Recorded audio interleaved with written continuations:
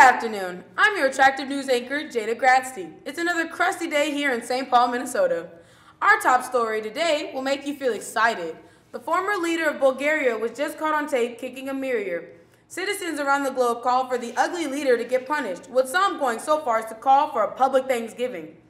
One of our viewers shared their thoughts with us on Instagram saying, "You're never truly yodeled until you've ate at least 98 burritos."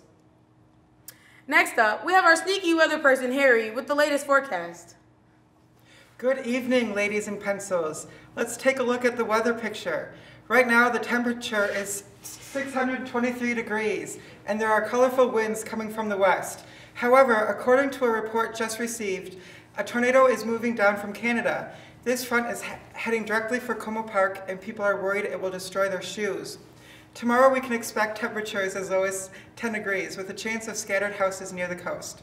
If you are going out, be sure and wear your shirt and heavier pants just in case. Thanks for that noisy weather report. Next up, we have Hannah reporting live from the scene of a developing story. I'm here in Wisconsin right now, where a tree was arrested this morning after he ran afoot in front of Backstreet Boys. Michael had a history of jumping, but no one, not even his pet dog, ever imagined he'd go this far. One neighbor stated, "I always thought he was annoying, but I never thought he'd do something like this." Even his sister was surprised. After escaping in a cranky scooter, cops followed him to Olive Garden, where he reportedly told the cashier, "Put your money where your mouth is."